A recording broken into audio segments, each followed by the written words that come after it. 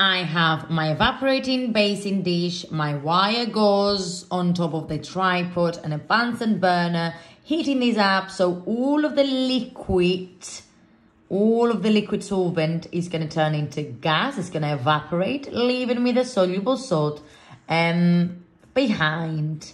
That's evaporation. Then we've learned distillation. So at the back of distillation, I'm going to write all I know about it. So it separates a solvent from a solution. And we've got a round bottom flask, a rubber band that has a hole and a thermometer in it so that I can check what temperature is it. Then a condenser attached so that when let's say I have salt and water here now. When I heat up the water is going to turn into gas, and there's nowhere to go because there's a rubber band. So it's going to go down the condenser. Now the condenser is filled with very cold water surrounding it. It doesn't touch the gas, but it's surrounding the tube of the gas. So this gas is going to condense. It's going to turn from gas to liquid, and I'm going to end up having my solvent here. So the difference of this technique and this technique is that here my water is escaping into the surroundings and I can't get it. Whereas here my water is escaping, but not in the surroundings, is escaping into this delivery tube and down the condenser. So it has nowhere to go but the condenser, and it's supposed to condense. So I am collecting it, and at the end I'm going to have the salt here and the water here. So your soluble solid and your solvent all collected. That's that. Then we've done that. And then distillation, we've said that every pure substance has its own particular melting and boiling point. For example, water has 0 melting point and boiling point of 100. So we said that if we had ethanol and water, ethanol is around, is way less.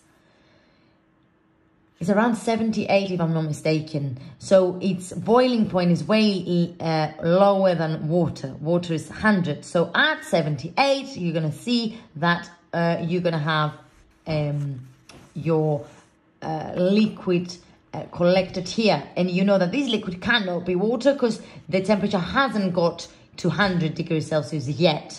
And we call this fractional distillation. That's the basis of what it's working on. And the last technique we've learned was chromatography. And this technique is to separate dissolved substances from each other.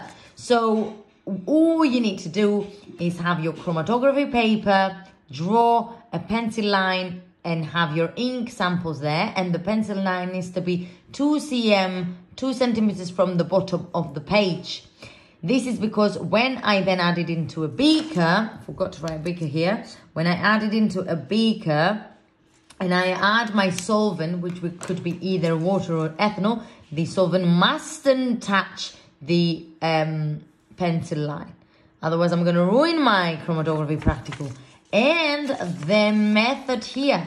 So pencil line drawn, 2 cms from the bottom of the chromatography paper, spots of ink placed on the line, dip the chromatography paper in a solvent below the pencil line. This could be water or ethanol. Wait for the solvent to travel up the chromatography paper, and as the solvent travels up, all of the substances that dissolve in the solvent are also going to go up.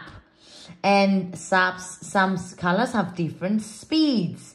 They travel up faster if they're more soluble in water. If they're less soluble in water or ethanol, they're going to be traveling slower. So you can tell which one's more soluble. The blue dots are more soluble because they traveled up faster with the solvent. Whereas the brown dots are further down, so they are less soluble in water, considering we have water here. And then also we can see that A and B have a similar substance in them. They have the blue one, and A and C have the brown one, and B and C have the purple one. This is because they are on the same exactly line. So this means they're the same substances. And if one dot, so sample has just one dot, that means it's a pure mixture. If it has many dots, it's a pure substance. If it has many dots, it means that it's a mixture. So when it's just one dot, pure substance. When it has many dots, it's a mixture. Again, when I see just one dot, it means I have a pure substance. When I see many dots created on one sample, that means that this is a mixture of two substances. That was it for today. And then you can play. You can play around and say, what is distillation? I think it's da-da-da-da. Then you check. And that's that. Hope you enjoy your revision. Good luck with your test.